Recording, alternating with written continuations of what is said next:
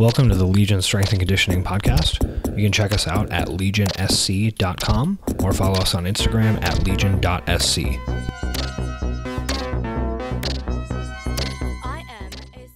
So there was recently a Reddit thread asking the question of how to go from just sort of doing CrossFit in classes and, being someone who's pretty good and able to do a lot of stuff to actually moving on to competing, which is a pretty interesting question, right? Because a lot of folks start doing CrossFit not necessarily as a competitive pursuit. It's like, okay, I want to work out. I want to have some fun. This seems like a cool thing to do. Maybe I'll look better with my shirt off and my friend is doing it. Sounds great. And as they start doing it, they're like, oh, I get numbers associated with my performance.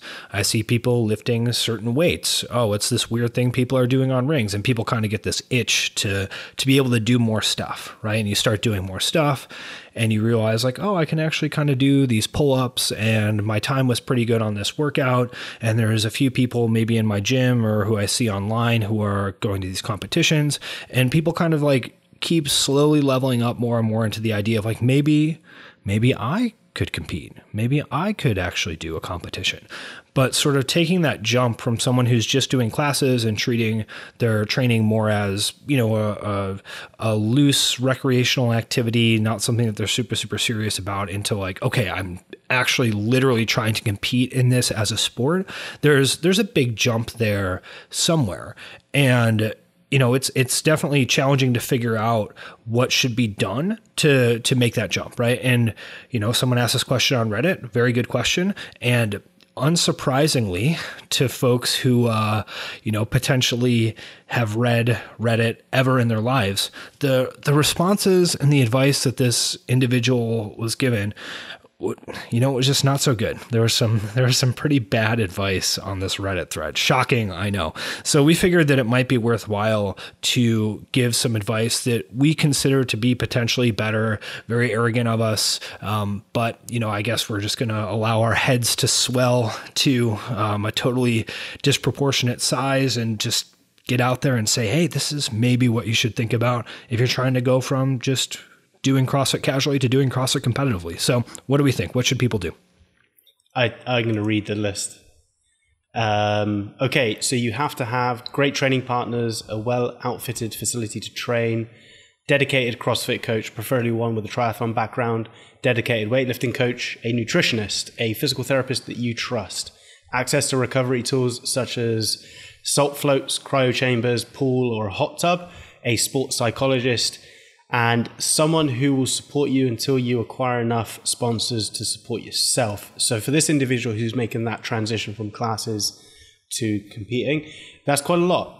However, part of me does think that it could be embedded in some of Matt Fraser's profile. He has a weightlifting background. He has Mr. Hinshaw, who's a triathlon background, right? He's probably got a hot tub or a pool or something like that. But generally speaking, you don't need as many things as that, and you probably can make that transition a lot easier. I think what were the three areas that we came up with as sort of the main things that people have issues with are being not strong enough, not fit enough, or not necessarily having enough skills. And in fairness, most of that is sorted out by having a cryo chamber. Yeah, I agree. That's where I learned how to do muscle ups. Is that the reason why the kip swing's so, tight, compact, and efficient? Yeah, when the rings are hanging down into the chamber, you don't want to touch the sides. You got to be tight on that.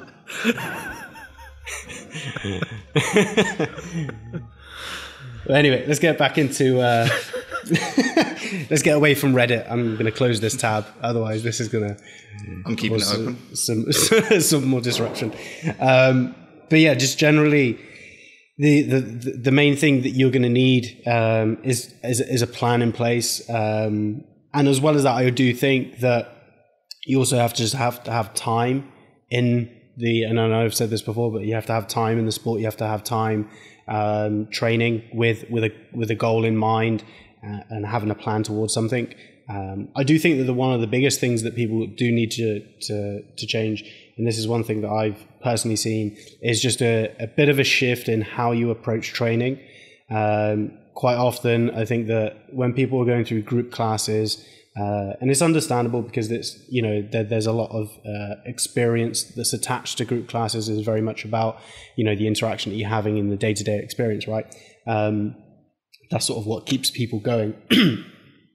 But if people are able to start to look at their training as a little bit more of, okay, I'm now training for the future, or something that's going to occur in the future, and then they can have a little bit more understanding around some of the transferability that occurs in training. So, when you are doing one activity, you are probably going to be working towards several other activities, not necessarily directly, but there's definitely a lot of things that work together, and it's, nothing happens in a vacuum.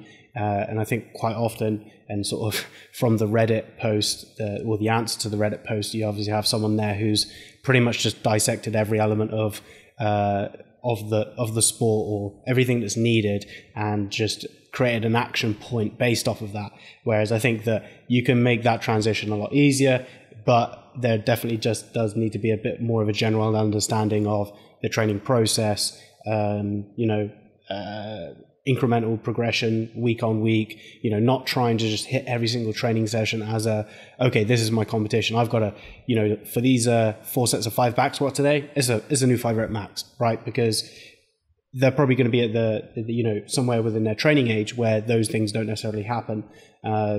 And I think that a lot of people are just they're either trying to create new records, they're trying to, break the internet with some Instagram post, or they're trying to just get a new record on the gym's whiteboard every single training session.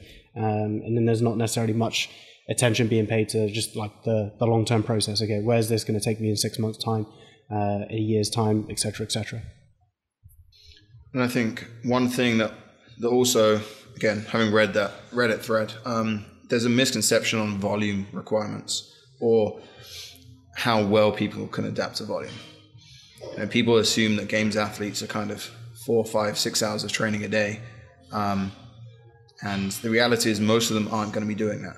There's probably some that are, but people think that's required, and also that they can just jump right to that without building up in any way, that they're just going to be automatically able to handle that kind of volume.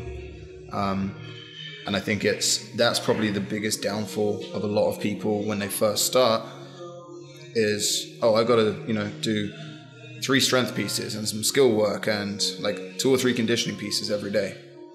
And it's just not necessary for them. Yeah, I think that there's to your point, John, right? There's a misconception and a misunderstanding of what the different layers are of potentially becoming more competitive, right? In the intro, I sort of laid out this avatar of someone who has kind of gradually eased into the idea of maybe I actually want to do this as a sport, right? And that individual, to the post that Luke was citing, that person isn't necessarily saying, great, it is now my goal to win the CrossFit Games. Let me check every single box that I can possibly check to make this happen, right? That they're just trying to figure out, okay, I've basically just been showing up to this activity without any real intention or thought behind it. And I've kind of eased into the idea of maybe wanting to take this more seriously. What are my next steps? And it's kind of like a messy landscape of information, because if you start poking around, you see a lot of stuff that's designed for people who are already at a pretty high level, who are trying to actually get better, right? And that's a totally different game, right? Someone who is a pretty good athlete who wants to take it up a notch and qualify for the CrossFit Games or qualify for a sanctional, maybe regionals if they come back, that's not the same question as, okay, I'm pretty good and I want to start competing, versus I'm a person who has just been coming to classes, is relatively new in terms of my exposure to this sport, and I'm just trying to figure out where the hell do I even start, right? So I think that, Luke, what you were touching on is probably one of the most important, like, tangible things for someone to think about, which is essentially if you're going from this phase of, I've basically just been showing up and doing whatever is programmed at my gym, and I have an idea of what I can and can't do. And, you know, I've gotten good enough that it's realistic for me to think that maybe I should start, quote unquote, competing. Probably the most important thing for that individual to do is to start actually having intention with what they're doing when training, right? That doesn't necessarily mean that they have to stop going to classes, that they need to, you know, hire a coach and follow an individualized training program. Like, yes, you can absolutely do that. You know, I mean, there's plenty of folks out there as well. James Fitzgerald from OPEX talks about, okay, if you actually want to seriously compete, you need to spend a long time building up, you know, basically just a massive aerobic base and tissue tolerance to handle dynamic contractions, which is probably true. But there's also an element of like, okay, well, not everyone is like, I've decided that I want to compete in CrossFit and I'm starting from wherever, and then this is my 10-year journey to get there, right? That people don't necessarily make a decision like that. They kind of like ease into stuff, don't totally realize what they're doing, figure out like, oh, okay, I'm actually pretty good at this. Maybe I should take it more seriously, try some more stuff, maybe have some setbacks, and are like, okay, I've had a few setbacks. What can I do to improve based upon that, right? That it's kind of messy and it's like a squiggly line of like back and forth and figuring out what they should be doing to make something work, right? So all that to say, if we circle back to this individual who's like, all right, cool, I've done some classes, I'm pretty good at this, you know, I'm not necessarily strong enough to lift the quote unquote RX weights at the various competitions I see. I can do some gymnastic stuff, but I still haven't really figured out a muscle up. I still haven't really figured out how to handstand walk effectively when I'm tired. I get tired in my workouts, even though I can beat a lot of people in classes. You know, the times that I see people putting up in the open or whatever are completely absurd and make no sense to me, right? So what should that person do?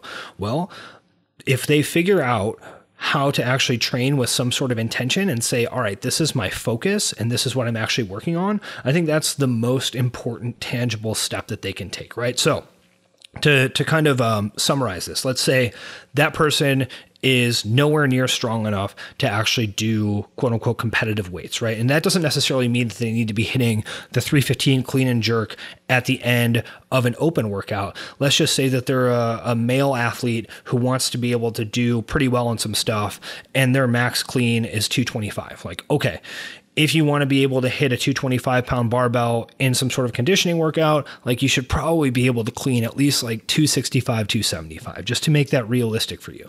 So you're not strong enough to do that. What are you going to do? Let's actually have some sort of structured strength work. And a lot of people are just going to default to doing classes and maybe tacking on some sort of, you know, Catalyst Athletics weightlifting program, maybe a 5-3-1 squatting program on top of that. And in the past, I know that we've actually sort of like spoken out against that, ridiculed that a little bit, and like, hey, you guys can't just start like stacking programs on top of each other.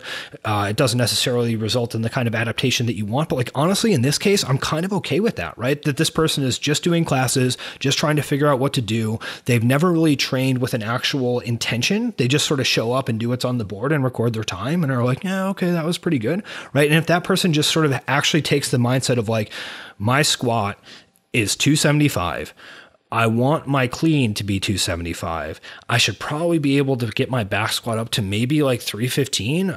And then maybe I can at least get close to cleaning 275. I don't really know, right? And like whether or not those numbers are accurate doesn't even kind of matter. It's just actually having the intention of like, I'm here, I need to be here. What can I do to potentially change that? I'm not super bought into this, but I do have an additional 45 minutes, 2 or 3 days a week. I found this 5-3-1 program online. I can do it before my class. My gym allows me to do that. Like, great. That's like a totally fine starting point, even if that isn't like the literal best thing that you can do. Yeah, like I think when we've spoken and somewhat sort of bashed stacking programs on top of each other, I think it's mainly been with like those people who are a little bit more advanced who just who are following already a high volume program and like, well, I need to do this extra, or And what I've noticed is I see that really quite often now with endurance work, because I think that people have this sort of association that, you know, low intensity work on the rower or on the bike isn't going to take too much out of their body, and so they can just do it. Whether people actually do it or not, you know, that's a different question. Like, if people have the time. But circling back to sort of your point, Todd, I do think that like some gateway between, okay, I'm going to be doing classes and some additional stuff, something like that is really important. And I think that people really, sort of have to have a bit of a mindset of what's the lowest hanging fruit? Like, what's the easiest thing that I can take care of right now that's then going to take me to where I want to go? And I think that a lot of people, I think this is quite maybe just something about sort of social media, and we see the fact that it's like a young sport, and the fact that we sort of live in a world of, where, people have got to be special and everything like that. A lot of people do start off with these huge goals in mind. And it's like, if you have not competed, you need to go to a one-day competition, like a local competition. And the training needs to reflect that as well. It needs to look as if you are doing that. And then you need to be like, okay, well, what's the next step? Maybe you're going to travel to do a competition over 2 days. You do 6 workouts.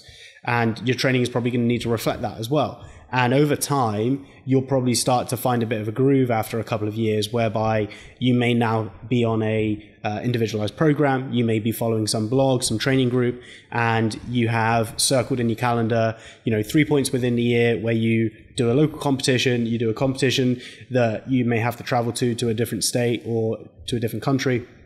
And then you have the Open, or the international qualifier as well at the moment. But I do think that the training has to sort of reflect that, and a lot of the time people just sort of feel that they can just do straight away. They can just jump into some blog style program or whatever, and those are, you got to realize that those are built off of the idea of, okay, well, we're going to do all of these movements over the course of the next 2 weeks, and we've also got to do them in a variety of different ways where we're practicing the skill, but then we're also doing them in a bit of a conditioning piece. Like, quite often these things are a little bit more about sort of ticking boxes, and those people who sort of survive and go through them really well become quite successful. This is not necessarily bashing blog program. Like, this is something that I did for a number of years before I hired a coach. But I do think that like that you have to have some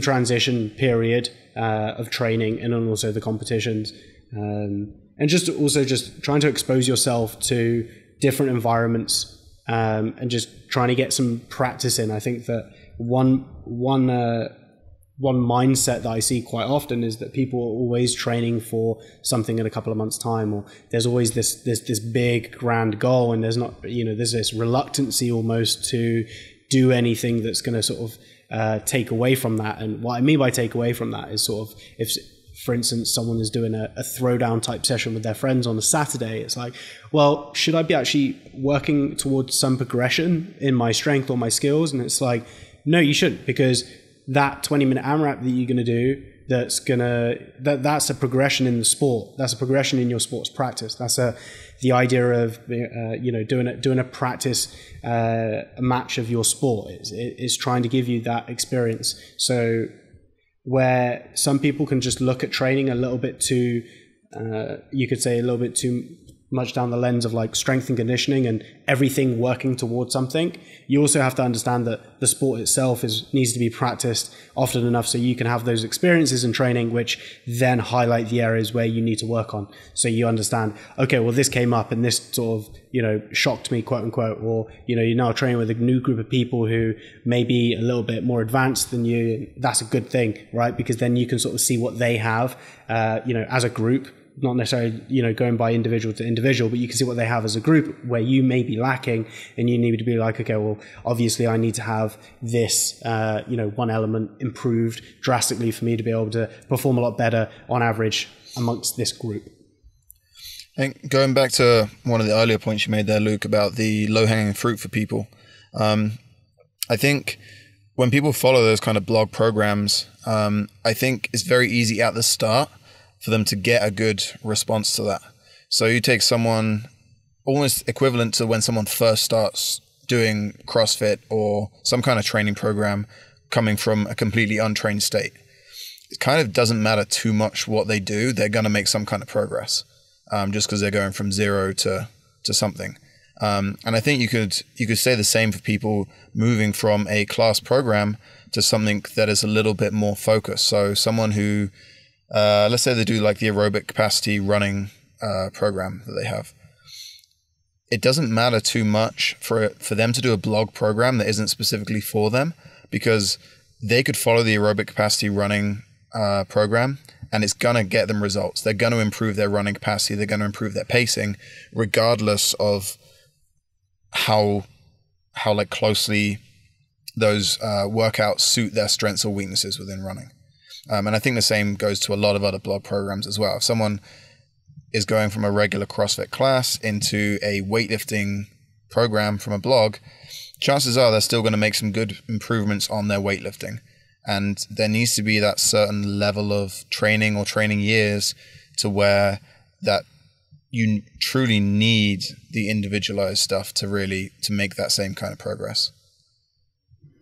Yeah, I think that the idea of the difference between like what's the ideal best practice way to potentially improve versus what's a more realistic journey from what we've seen from people is really interesting to discuss, right? And that relates to a bunch of the points that both of you were just talking about, right? That, like we mentioned before, if you have someone who has said, hey, listen, I'm starting here. This is where I'm at right now. I don't necessarily have the strength. I don't necessarily have the skills, but I'm interested in potentially taking this more seriously. I'm willing to dedicate 5 years to it. That individual, like, you can lay out a progression of like, great, you're going to spend a year or two not even really doing a whole lot of quote unquote CrossFit, maybe some skill work, et cetera, but really focusing on building the base to be able to support the type of training that's necessary to compete in the sport.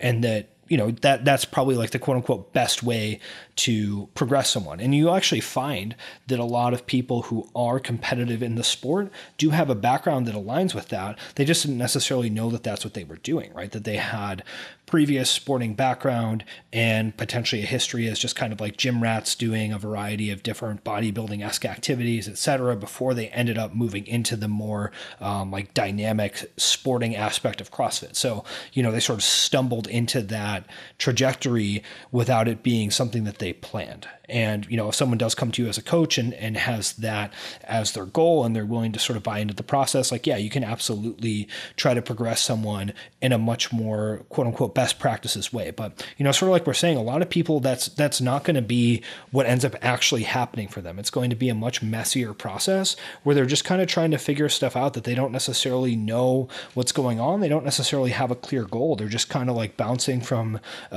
thing to thing as far as like, okay, I'm actually a little bit better at this now. Maybe I should be here. So I want to sort of focus in on the idea of potentially working with other people who also have the goal of being somewhat competitive, because that's something that we've seen a lot, is that in many gyms, there's not necessarily a coach or a group of coaches or whatever who have a lot of background and understanding on how to progress people into the more competitive aspects of the sport. So people are left, posting questions on Reddit and trying to sort of piece things together from podcasts, et cetera, which is honestly kind of fine, right? Because you end up with these small groups of competitive people who on the weekends will sort of throw down together. It sort of becomes a combination of a little bit of training and a little bit of social stuff. And even though these groups are often like a hotbed of bad ideas, right, that a lot of the stuff people are doing kind of doesn't make any sense and it's sort of haphazard and it's just kind of throwing things together. The reality is that just by being exposed to other people with a similar goal and trying to actually work on it, you'll start to figure out, Luke, like you said, what you actually do struggle with, where your weaknesses are, and what you're actually potentially better than you think with. So I do think that it's really important for people to just kind of like start getting their feet wet in some capacity or another. And, most areas you can at least find a gym that has a handful of competitors who get together at some point and like quote unquote throw down, right? That if you do some combination of finding other people who are attempting to compete in any form or another, right? Maybe sign up for a low pressure local competition if and when those return in this COVID era, and then actually have intention on your training sessions. You're saying, okay, like I'm going to keep doing my classes, but I'm going to add in some work specifically focused on figuring out how to do handstand push-ups. I'm going to add in some work specifically focused on figuring out how to actually get, my shoulders in a position to receive a squat snatch. I'm going to add some extra work to figure out how I can actually get my deadlift heavy enough that, if there is a 220 325 bar or a 315 bar, that I'm not just completely screwed based upon that showing up. So a little bit of intention and just like being in an environment with other people competing is sort of like, I think the bare minimum for actually like making that transition from just like class member to competitor. Even if everything you're doing is like kind of stupid and wrong, like that's okay. At some point, if you're able to figure out like, okay, this is, has been going well, and now I'm struggling, and I feel like we're just doing a bunch of volume that makes no sense, and my back kind of hurts all the time, and I still can't actually get the transition on my muscle ups, and I'm just like beating myself into the ground, and I feel like shit constantly. Like that's a learning experience that most people have to go through, and hopefully, you have enough awareness to figure out like, this doesn't seem to be going right. Maybe I don't need to just try harder and like do ROMWOD. Maybe I need to actually have a program that makes sense. Yeah, I think there's a lot of what ends up happening. What you described now is it's information, and if you're messing around with stuff, you're making a load of mistakes, that's giving you feedback to then make better decisions in the future. And I do feel that like I know for people who like us who've been in the sport for quite a while, it was sort of okay. It almost felt like that people who were coaches back in the day, or I sort of say back in the day, maybe like 5 years ago, there was usually this interest in the competition aspect of it. But I do see that now, as CrossFit and as the sport sort of develops, you have now people who are more specialist, and you have people who are coaches at CrossFit gyms who don't really have an interest in it. They may enjoy weightlifting or something like that, but they don't really have an interest in it. So sometimes it can be hard to find that sort of guidance and that sort of objective opinion around it. But I do think that training in a group can be really, really helpful, and just sort of like playing around with stuff. But to sort of talk about the idea of sort of messing around with stuff, I think when you do that, you can sometimes actually start to tap into things that you weren't necessarily able to do before. So one of the challenges that I experience with remote coaching, and I'm sure you guys do as well, is sometimes just based off of myself wanting to make sure that the athlete stays safe and that they are working and doing things that are appropriate for them. Sometimes they may be training at a level which that they actually could push a little bit harder. But because that they say, for instance, have got comfortable within a certain, a certain collective of paces when they're on the bike or on the row, or certain numbers, or just a certain intensity that they push, or because they've sort of found their groove and they're starting to they've made some gains off of that. Sometimes there's an element of you actually need to let that person just go with the flow and fly a little bit, just to sort of see what they can do, realize their potential, and then all of a sudden you recalibrate all of those things that you were working on before. So I encourage my athletes to train with other people, once a week, or I like to put out like a throwdown style workout, and it literally has no guides on pacing or anything like that. It's just figure this out, do it. Expose yourself. If you mess up, cool, that's information, that's great, because the best place to mess up is going to be in the gym. It's not going to be in a competition setting, and you learn from those experiences. And then if you start to push and you do really, really well, and you all of a sudden can hold your chest to bar pull-ups for bigger sets, you can push a little bit harder on those bar facing burpees, you're trying out this new step over, jump around technique that you've been practicing and training, and now all of a sudden you did it for the whole workout. Those types of things happen when you're potentially either against someone or you're against the clock, and you don't necessarily have too many constraints around your training. And I do think that, for myself personally, I know when I was training and I was a little bit younger and stupid, I would just push things to a stupid intensity sometimes, but I would also tap into something which was like, okay, actually this went really, really well. It didn't necessarily happen all the time, but there's definitely those sort of this sort of exploratory around training and around your performance that does need to occur, especially if you've gone through a couple of training cycles that are very much based on accumulating volume and building up things in their sort of most purest form, and you're looking to sort of see how that translates into the sport and into CrossFit itself, you've got to have those experiences. And I do think that like a group training environment, a small group of people who are thrown down on a regular basis, that can usually provide that for some people. Yeah, I think that there's a lot of insight in what you just said there, Luke, that we've criticized a lot of bad ideas in training and just throwing programs together and trying to do too much stuff in the past. And I think that is a real danger for a lot of athletes who are already at a reasonably high level. But what you were saying just helped me sort of crystallize something in my head, which is that, for people who are either really, really good, right, just doing a lot of stupid stuff that doesn't make any sense and just throwing things together is fine because they're super resilient and they can adapt to anything, and the sport is a mess. And if they just start doing a bunch of stuff that doesn't make any sense and they can get better from it, like, great, good for you. But, on the end of someone who's just kind of transitioning into the idea of potentially being a competitor, that's also a little bit okay, right? Because you're basically just learning. You're just using that as information because, there's a lot of stuff out there, but you don't necessarily have the filter to understand what makes sense or what doesn't make sense or what works for you or what doesn't work for you. And just even being in the environment where you're doing that stuff, I think is actually super, super valuable, because then you get the experience to understand, like, oh, okay, this is what it feels like to try to do this much training. This is what it feels like to, just throw down with friends for hours per day on the weekend. This is what it feels like to try to do a workout with a weight that I can't possibly even consider lifting, right? That you just need to have some of those experiences to have a framework to even process what's going on. So I think it's okay for people to do that, provided that they're treating it more as like learning and information, and that they're able to then, not just continue to push themselves, like I said before, where it's like, oh, this isn't going well that means I need to try harder and do more, which isn't necessarily the case, right? If you're sort of new and you're like, this isn't going well, that's maybe a cue that you need to figure out what's actually going on and be a little bit more deliberate with how you're doing things.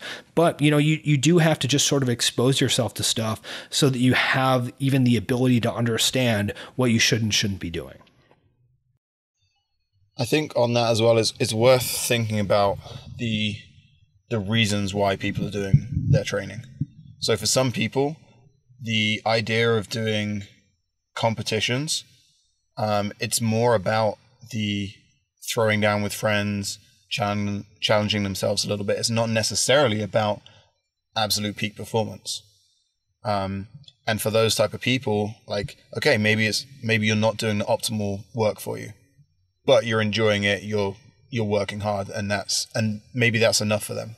Yeah. And John, sorry to interrupt, but I think that's actually a phase that people move through on the way to deciding that they want to work on peak performance, right? That the person who's like, I want to do everything the exactly correct way and maximize my performance. I'm going to listen to my coach and not be a fucking idiot. Like, that person is exceptionally rare. That a lot of people move through this phase of being like, I'm just throwing down with my friends.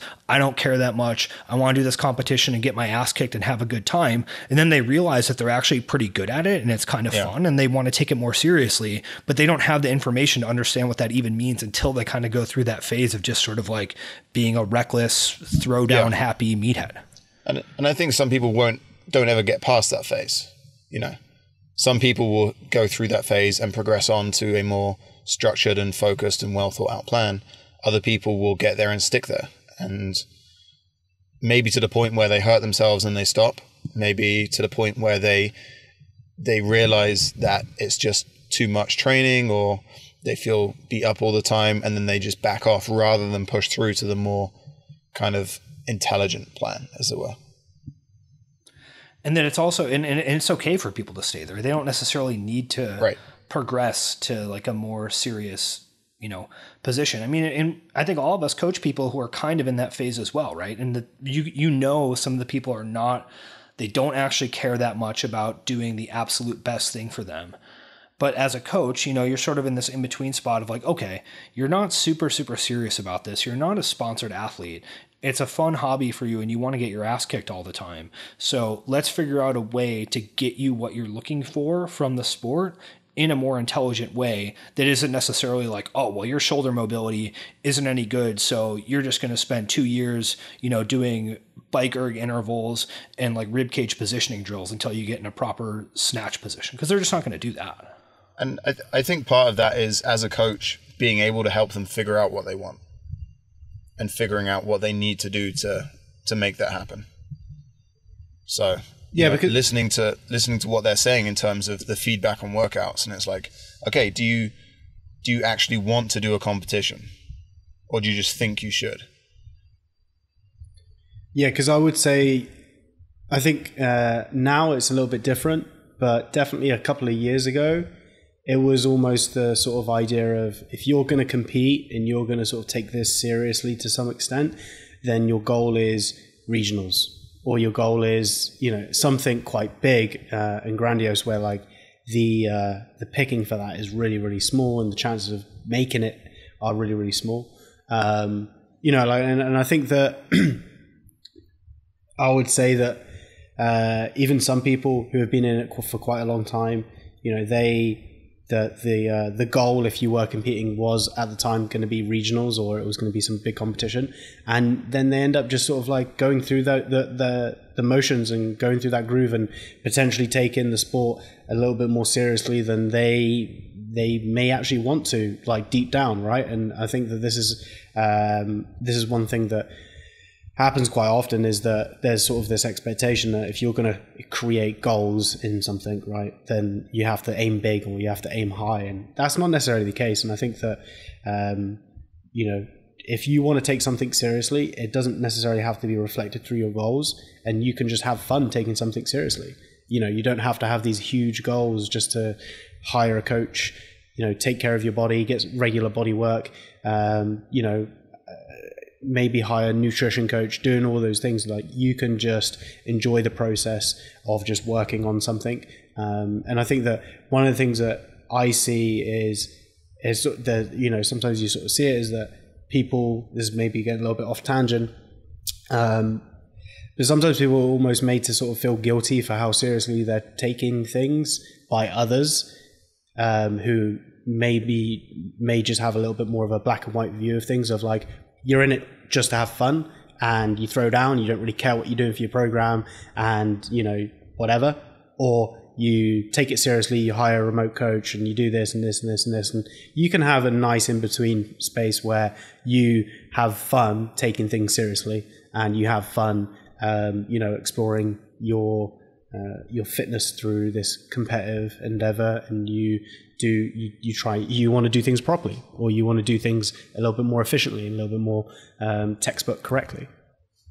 Yeah, Luke, I think that your point about people kind of circling in on the regionals goal when that was a thing is really insightful. I think we've potentially talked about that before, when the season changed to focus on sanctionals, which is that previously during the regionals era, it was realistic for someone who was a pretty good athlete, but not super, super dedicated, to be a regionals competitor on a team at their local affiliate or whatever, which I actually think was potentially somewhat negative for a lot of those people, right? Because it was a pretty high level competition, and then a lot of people didn't necessarily have the actual infrastructure in their life, or the training resilience or whatever, to be able to have that be something that should be, a goal for them, right? That it was just like beating them down essentially. And that for a lot of those folks, the ability to say, okay, you know what, the top tier of competition is mostly occupied by people who are the genetic elite, who are dedicating their lives to this sport.